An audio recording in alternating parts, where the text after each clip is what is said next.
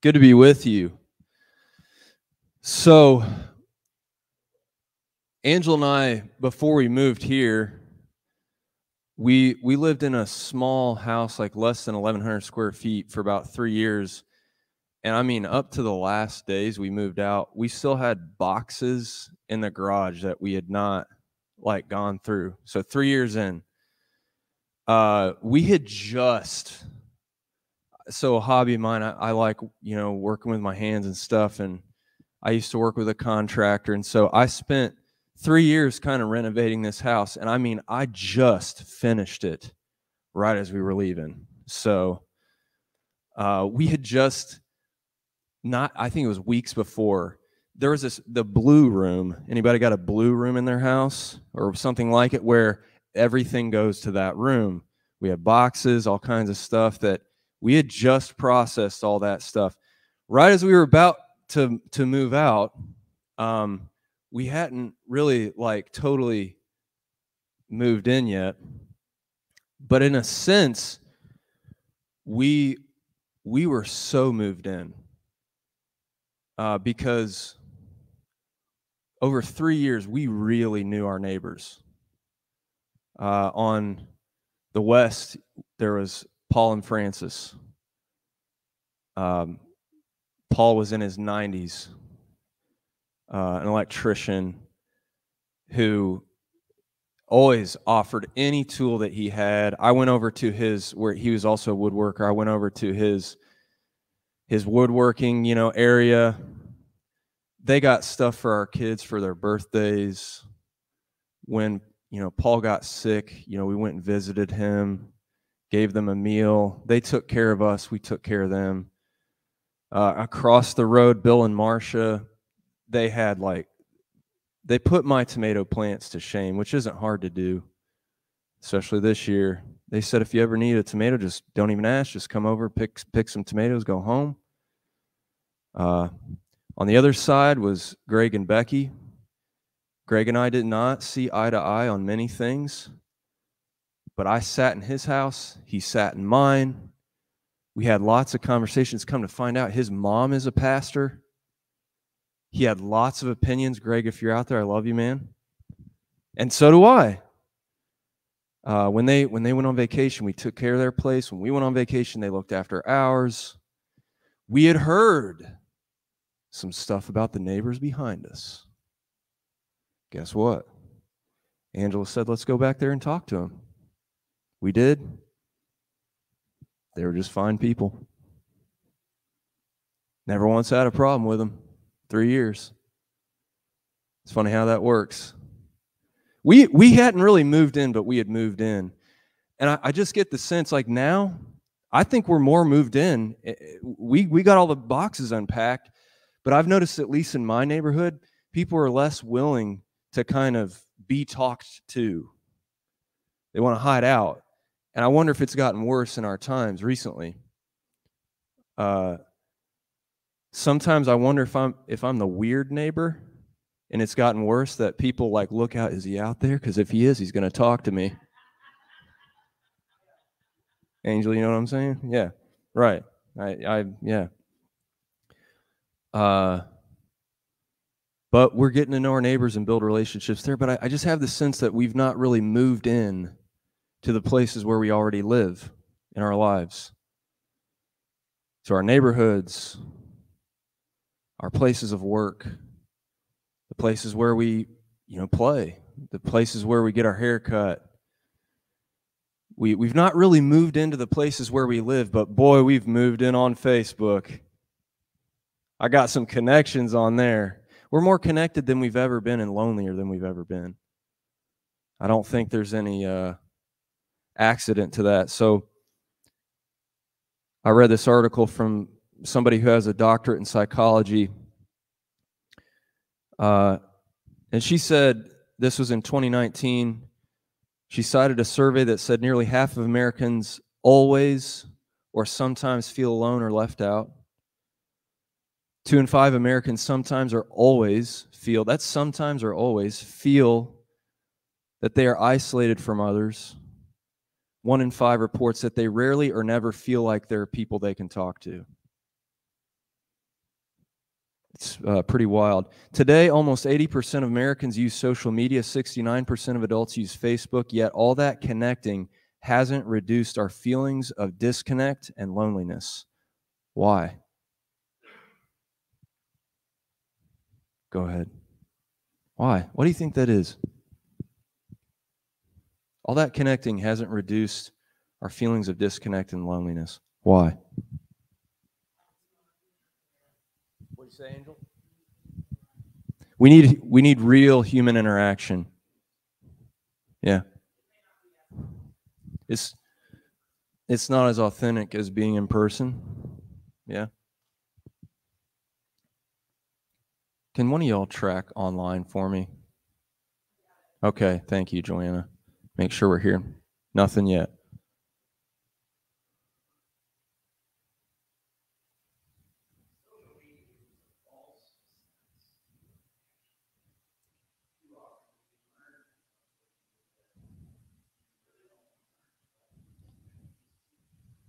Right. Yeah. Dave, maybe you could teach us a class later on. We'll stay after you tell us how to stay away from all that. I was reading that a perspective of another mental health expert who she was kind of being snarky when people say, I've researched it. So she's a professional researcher, and she was like, well, have you done, and she started laying out all these steps for research. And she said, a lot of times what people mean by research is they read something that showed up in their timeline that works according to some algorithm out there that feeds you stuff that you like according to your bias. So you're getting stuff put up on your timeline that the algorithm says, hey, Ross is going to like this. Boom. And then I read it and I'm like, yeah, I knew it, man. I knew it. I'm going to share this. Did my research. You know, it is. Yeah, oh yeah.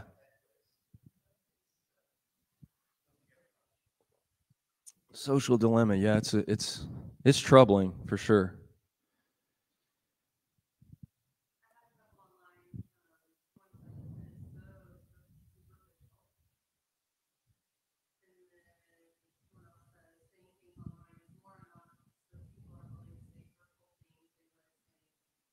Yeah. Yeah. I think I have no research. I'm going to contradict everything I just said, and I'm just going to throw a theory out there I've done no research on. I feel that social media is the new substance or drug of our time. It's the new numbing mechanism of our time and has been for the last couple decades. It's the new dopamine rush. The author of this article says that real connections are built over time in small exchanges of mutual openness, curiosity, empathy, and generosity. Humans need real connections with others to thrive. As Dr. Brene Brown of the University of Houston explains, quote, we are psychologically, emotionally, cognitively, and spiritually hardwired for connection, loving, and belonging. Connection, along with love and belonging, is why we are here. It's what gives meaning to our lives. So with that in mind, listen to this. I don't think that we could overestimate how much we are hardwired for that connection. Think about this. You heard it in the poem that I read at the beginning. Christ dwelt among us and yet will not force our allegiance, because real connection cannot be built on force. It's mutual. Give and take. That's real connection. We just heard a song from John, like an old worship song. Our God is mighty to save. How does God save us from the powers of evil, our fear of death, the mistakes we keep on making? Listen to this. In one account of Jesus' life, he talks about what's called the Word. So I'm going to read that in just a minute. When he says the word, quote, the word, he means like he's referencing back to the very beginning of the Bible when God spoke something and things came into being. So the word is like God's mind, God's heart, God's power to bring things, new things into being. Think of it about like this. The word is like God's brain, the brain of creation. Look what it says here. How did God save us? The word became flesh and blood and moved into the neighborhood.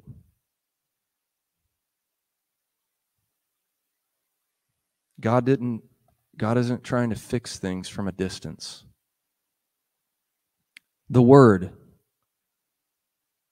became flesh and blood and moved into the neighborhood.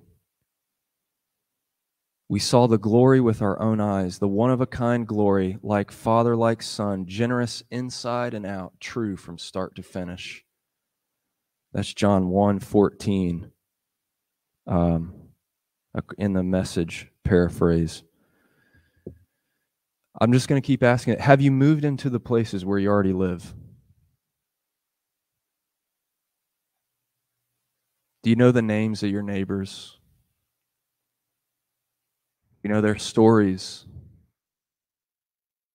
Have you invited them to something bigger and better? Have you moved into the places where you already live? I'm going to say a prayer for a minute, and then we're just going to dive into that question just a little bit longer. And for the next 4 weeks, we're going to think about how do we do that? How do we practice neighboring well? Let's pray.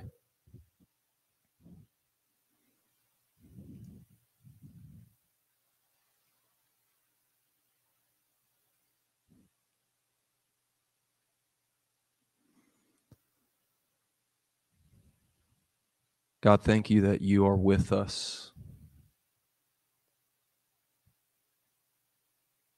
Emmanuel, God with us in the flesh. You walked alongside us. You walk alongside us. You've told us you will be with us until the end of the age. Though we make ourselves out to be your enemies, you treat us as friends. You give your life to send us a message to conquer the things that separate us in our minds from you. What can we do but love you back and love our neighbors? Help us to do that. And be with us even now as we think at a heart and soul level about how to live. In Jesus' name, amen. So I'm going to turn it back over to you. If you think about neighboring well, the name of the series is Neighboring, or Neighbor is a Verb. If I would have been on top of it, I would put up an image that I developed. We put it up on Facebook today where it says neighbor is a verb, and it talks about meeting people where they are on their turf, investing in close relationships, reconsidering your enemies, doing something for somebody else, putting them first, even above yourself, listening to their story with curiosity, sharing your story. What do you think are the barriers to that? We've already talked about social media, but what do you feel are the things that keep us from practicing neighboring well, that keep us from loving neighbors well?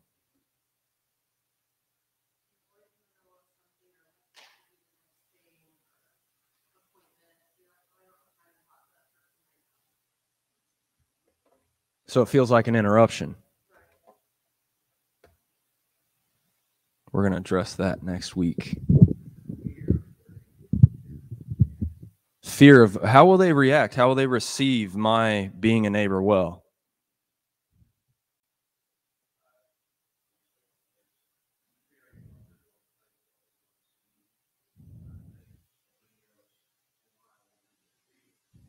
Yeah.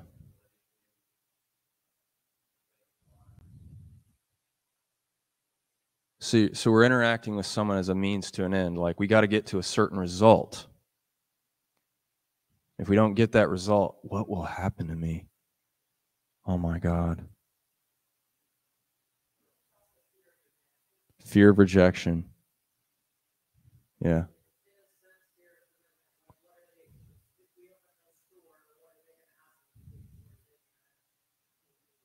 Yeah. Yeah. Christy was like, fear of commitment, like fear of cost.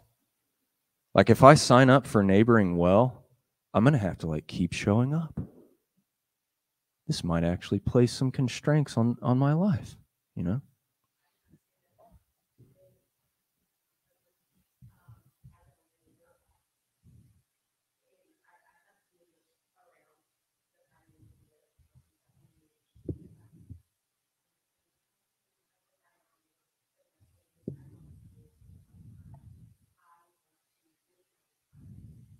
Yeah.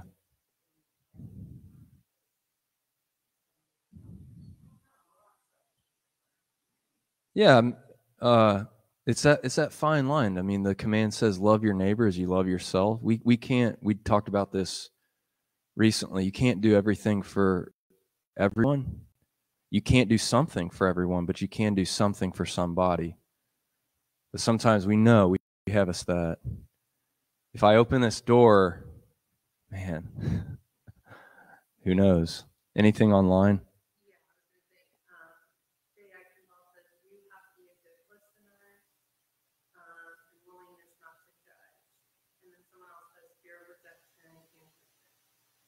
Yeah.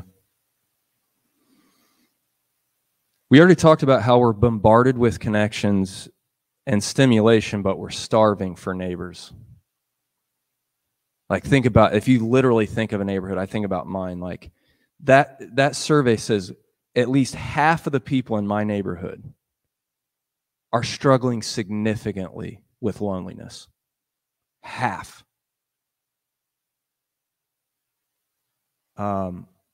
I know because I'm on Empower Johnson County, which is a youth-focused drug prevention coalition in our county. Our students feel so lonely, so disconnected. Sure, go ahead, Angel. I do know that, Angel.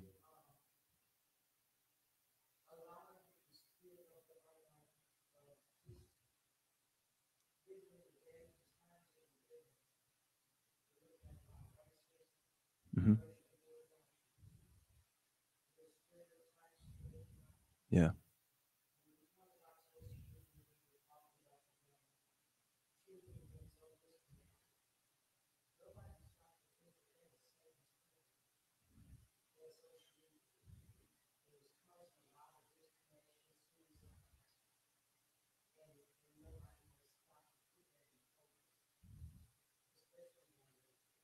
Mm-hmm. Yeah.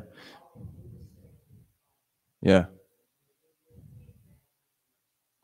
Yeah. So Angel's talking about, I know Angel neighbors a lot. So we might have a master class sometime. Angel may teach it. She knows everybody in her neighborhood. We talked about that last week. Like, the biblical writers took very seriously human evil at work in the world, but also a spiritual evil. And we talked about that a lot last week. Go ahead, Sue.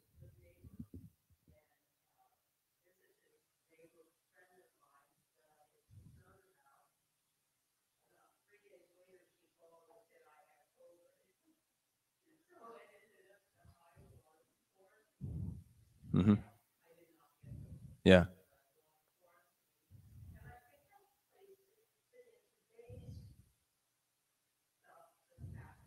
Mm-hmm.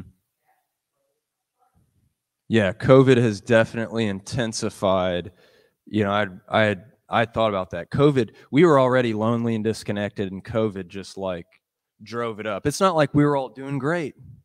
And then the pandemic came along. I was like, oh, this has been a bit tough. Life was already like, isolation and disconnection were already trending up, and then COVID happened.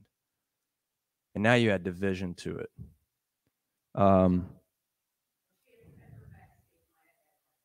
Sure. Yeah. The last thing I said, I think the struggle with neighboring in our time is we are living distant relationships. We're learning that. We're learning a way of practicing distant relationships, which in a way is not so bad. But that is also giving us more of an ability to label from afar. It's easier to draw a label over somebody's life if you're distanced from them. If you're sitting with them one-on-one at lunch, it's hard to just keep them in the box of that label. When you sit with somebody one-on-one, they're going to become a real living, breathing human being to you. And you're not going to like it sometimes because they're going to think things that you really disagree with, but they're going to have other things that you're like, I don't like this, but I kind of agree with you on that point. Right? Caleb.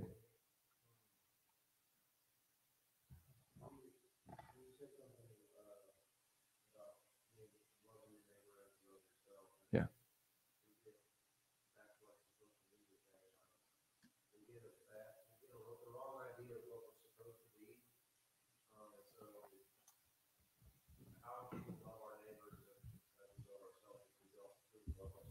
Yes. The most neglected part, one of the most neglected things in the history of Christianity, I would wager, is that second clause, as you love yourself. A lot of Christianity has been built on fear and shame, like not loving yourself.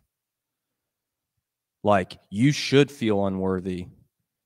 Luckily, God still loves you even though you're unworthy. No, we're all created in the image of God.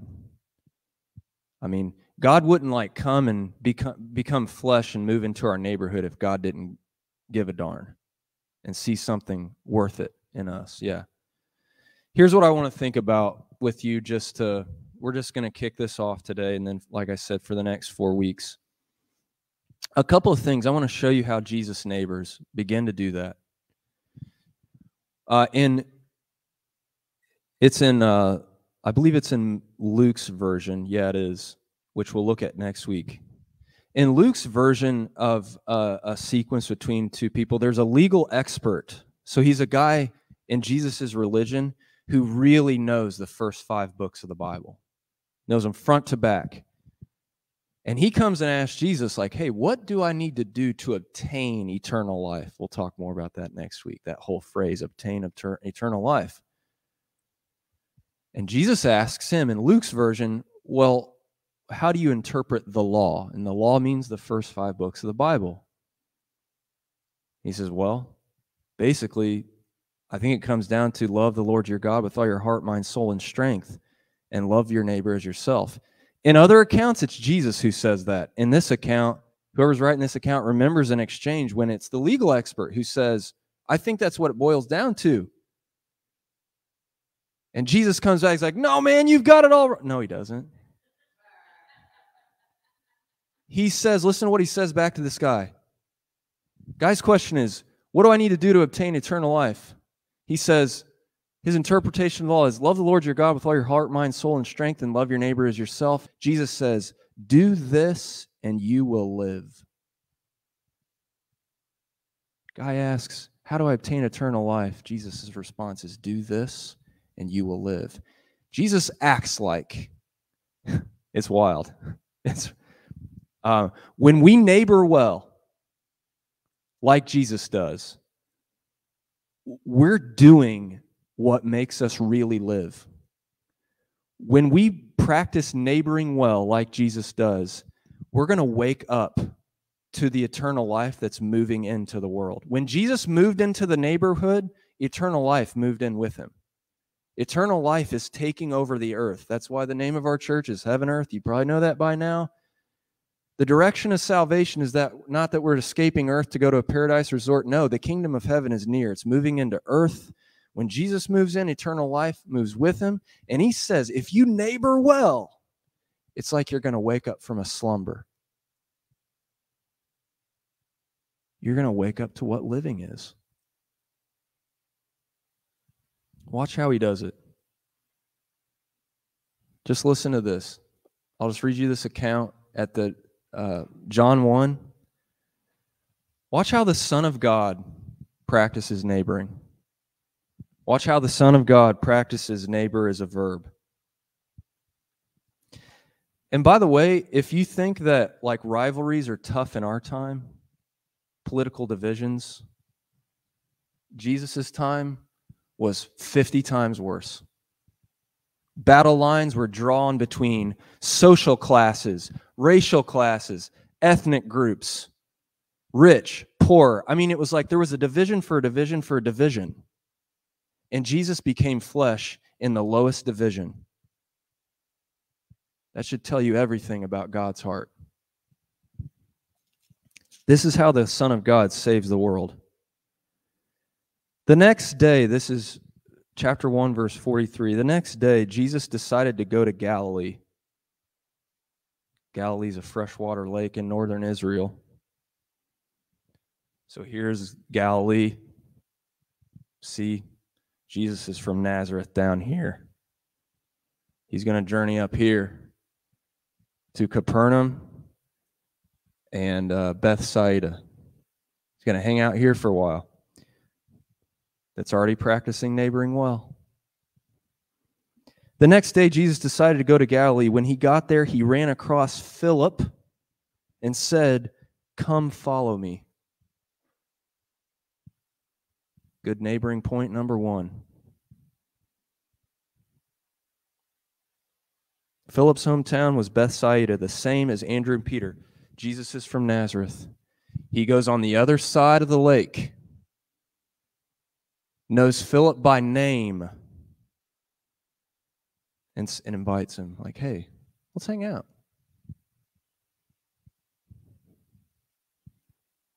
Philip went and found Nathanael and told him, "We found the one Moses wrote about in the law." First 5 books. They were waiting for this anointed figure. Christ means anointed one. Messiah means anointed one. They were waiting for this person to restore Israel. We found him. It's Jesus, Joseph's son, the one from Nazareth. Nathanael said, "Nazareth? You got to be kidding. You serious? Come on, man. You got to be kidding." Watch the neighboring Philip practices. Come see for yourself. Come with me.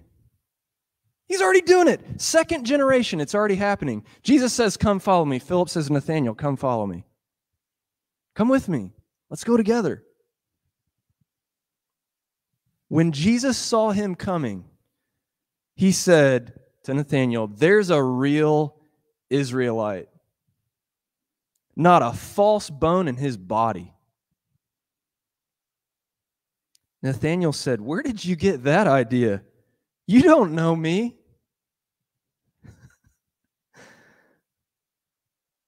Oh, man. Jesus answered, "One day, long before Philip called you here, I saw you under the fig tree." Nathanael is like, whoa. He exclaimed, "Rabbi, you are the Son of God, the King of Israel." Do you see how quick that shift happened?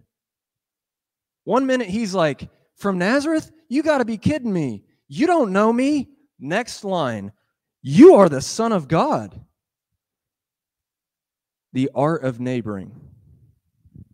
If you take time to show someone that you see them, you've noticed them, you've seen them, and you've noticed them, not just known their name, and you speak that to them, something's going to be resuscitated in their soul. That happens for Nathanael. Jesus said to Nathanael, "You've become a believer simply because I say I saw you one day sitting under the fig tree. You haven't seen anything yet."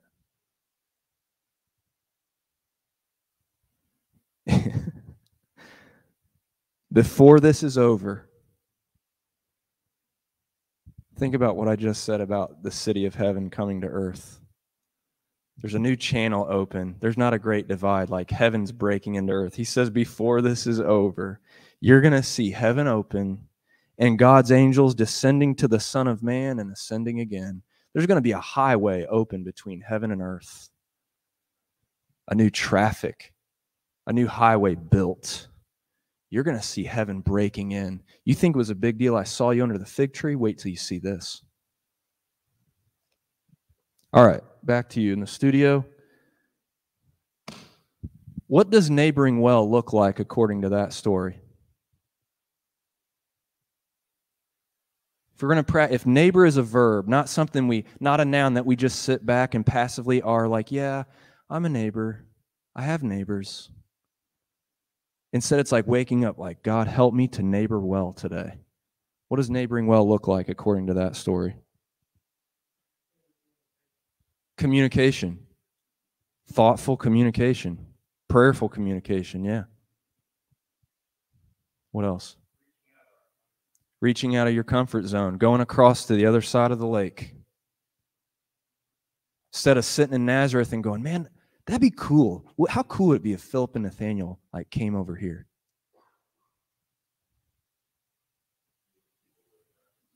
Meeting people where they are. You know what's weird? I think that's one of the 5 core values of Heaven Earth Church. Oh, it is. It's number 1. Like geographically, literally, spiritually, emotionally, meeting people where they are and not requiring that they meet you on your turf.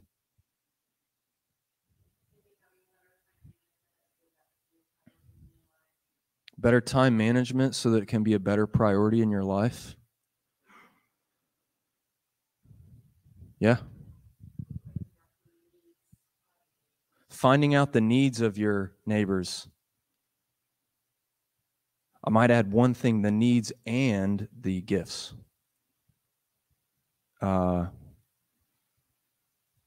We all have needs, like Mr. Rogers said. We all need help from one time or another. We also have, everybody in this room, there's a multitude of gifts in this room. There's a multitude of gifts out there. Our value says we want to meet people where they are and see them as masterpieces. Ephesians 2:10 says that we are all masterpieces created in Christ Jesus for good works. We all are. What else? What's neighboring well in this story?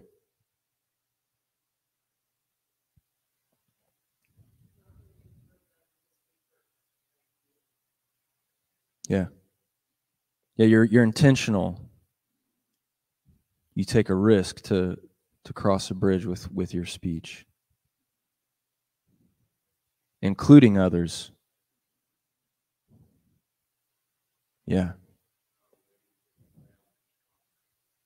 Not waiting until the ground is common between us. Because it already is, right? If we're all made in the image of God, the ground's already common. So maybe 1 or 2 more. What's neighboring well look like in that story?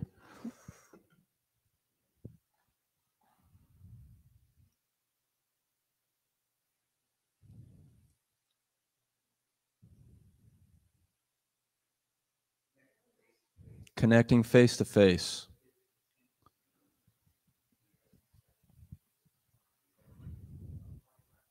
Yeah. Yeah. Yeah.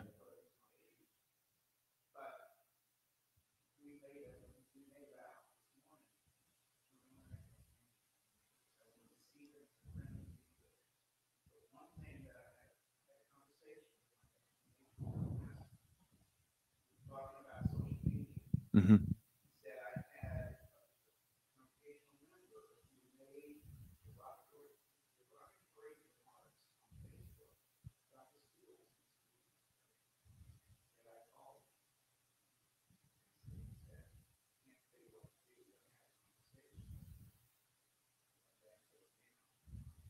Hmm.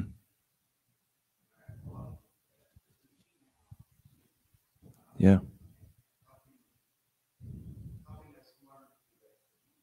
Yeah. Dave was telling a story about how his neighborhood had a block party And he made a vow this morning. How weird that we're doing this. To know, not weird, to know the names of the people in your neighborhood, and heard a story about a pastor reaching out to someone who had made derogatory comments.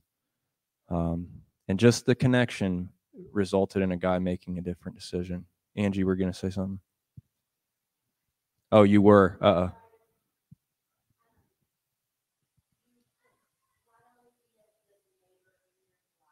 Yeah.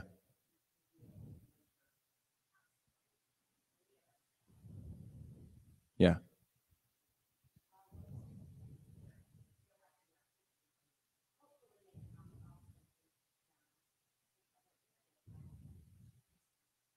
Right. Yeah. Yeah. Right. We got one more, and then we're at time. Go ahead.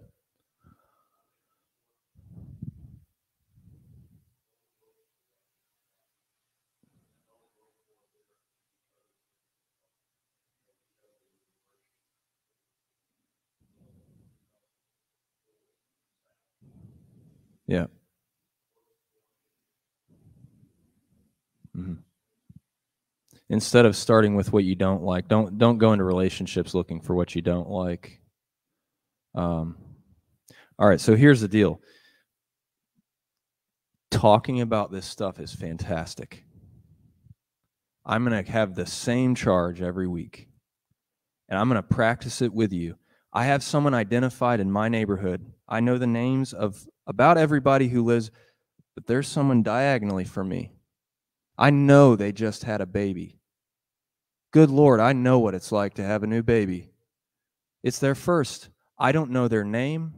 We have offered to help them 0. That's going to change this week.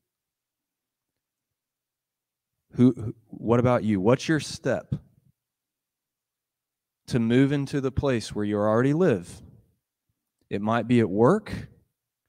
It might be where you learn. It might be where you play. How are you going to really move in and neighbor well in those spaces? You cannot talk about loving yourself well. You cannot be all things to all people. You cannot do something for everyone. But there is a somebody that God can lay on your heart right now. I know another piece for this church is we are moving into this building. We've not really moved into this neighborhood yet. We're trying to be better about it. We got neighbors right back there. There are some things we had done. We had a meeting one night, like a leadership meeting. We had food left over. We went around to the houses around here, and we brought them a tray of food. That's just a start. Who's that for you? Let's close here. I swear this will be it for today. You might be thinking to yourself, Ross, I like what you're saying, but I think this is for introverts, or for extroverts. I mean, I'll root for the extroverts to do it well. I want to do it. Well, I think you're wrong. I got to find the heart. I'm going to share this article on social media today. I'll also email it out so some of you, maybe you're like, I'm quitting social media. In fact, I've doubled down on that today because of this conversation. I'm going to quit social media. So there's this story of a guy who is a public figure who he talked a really good talk publicly. And I always wondered, like, man, did he really do it behind closed doors? So he goes to this church. It's not his public persona or whatever. And his wife at that church talks to a man at the church and says, like, keeps saying, like, you got to meet my husband. You got to meet my husband. And he's like, yeah, like we would, like, okay, yeah, good. And like, I don't want to meet your husband. I want to sing in the choir and go home. Well, eventually, the guy I'm talking about goes to the the man himself and says, "Can we go to lunch?" How terrifying. Can you imagine going up to somebody in this church and saying, "Hey, can we go to lunch so I can just learn your story?" Oh my God, what's your anxiety level like now? You're not asking me to do that, are you? He takes him out to lunch. They go to lunch.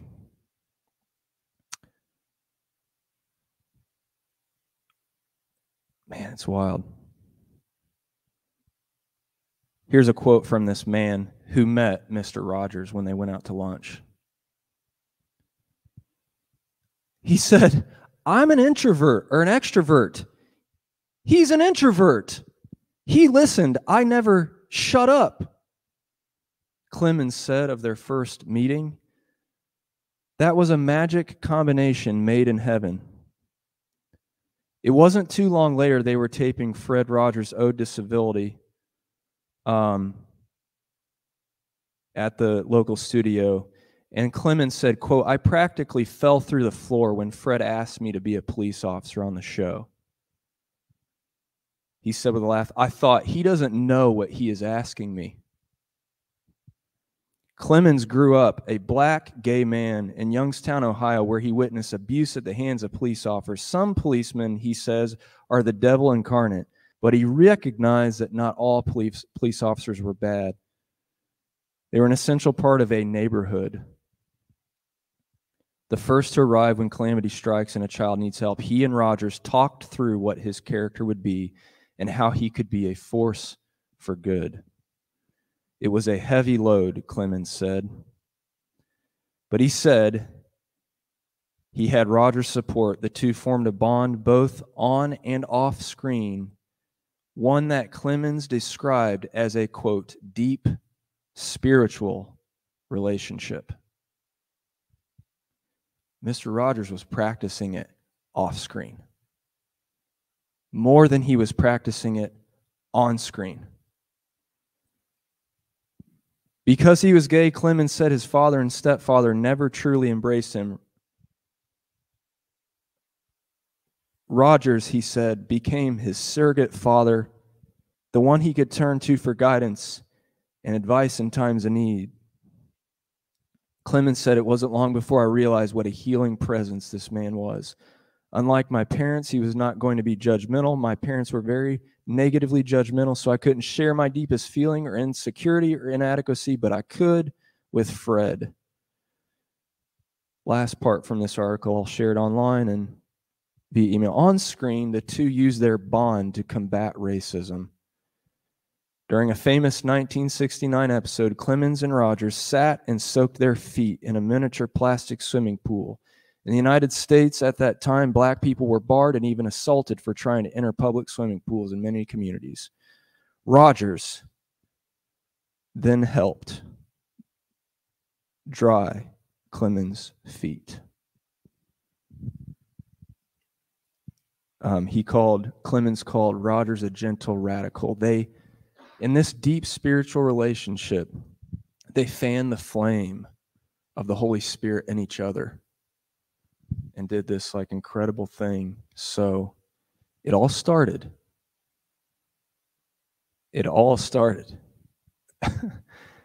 with Mr. Rogers asking him out to lunch. Go ask somebody to lunch this week. Go know the name of somebody whose name you have not known yet. Listen curiously to their story as if God is in them, because God is in them. And then let the Holy Spirit, don't get so locked up about but where might this go? Let the Holy Spirit show you the next step. Go neighbor well. Hey, thanks for being here today. The next 3 weeks, we're going to keep going with neighbor as a verb. We'll keep working on this together. I'm going to ask you next week, how did it go? And we'll see. All right.